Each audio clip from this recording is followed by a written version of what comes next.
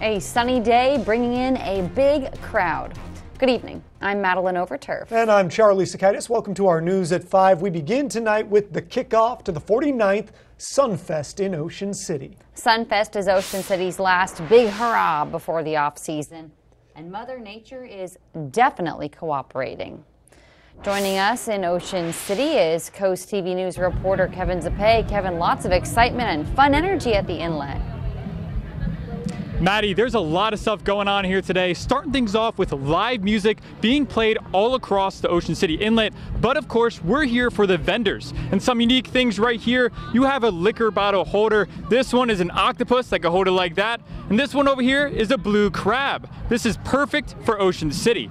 But if you're looking for something else, you can come right over here. There's some sweatshirts and t-shirts. This one's saying release the Kraken. Very cool. And one more thing I wanted to show you guys is right over here, there's a Maryland State Firefighters Association, a $10,000 raffle, and you could only submit $1 and possibly win big. And this stuff is all good for early gift shopping. 49 years of fun in the sun. Ocean City Sunfest kicks off with perfect weather. And vacationer Ashley Humphreys has been nothing but smiles. The sun is shining, the people are smiling, and all of these vendors are absolutely fantastic.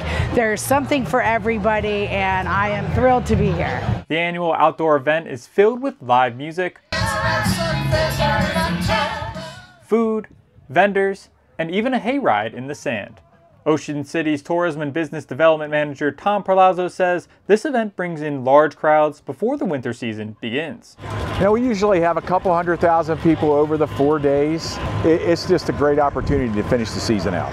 Hundreds of vendors come every year to show off their very own products. And this is Terry Markwork. He came all the way from Texas to show off his handmade product that helps people behind the grill. Markwork never plans on missing a year of Sunfest. Well, it helps my business because I can sell directly to customers, and then I also spread the word about my website and things like that as well. From various food options to different vendors and music, there is something here for you and your family to enjoy. It's beautiful and windy down here, and you still have time to stop by, because today it closes at 7. Live in Ocean City, I'm Kevin Zappé, Coast TV News. Thank you, Kevin. And this brings us right into our Coast TV poll. We want to know which Sunfest activity you enjoy the most. Let's take a look at the results so far. Take a look at your screen. You can see 75% say they're just not going. Okay, their loss. 11% say the artist booth. Live music is 3%. Food vendors are 11%. Boardwalk views are 0, but this will probably change. These numbers have a tendency to fluctuate throughout the day. If you have not voted yet, you still can at coasttv.com or use the Coast TV mobile app.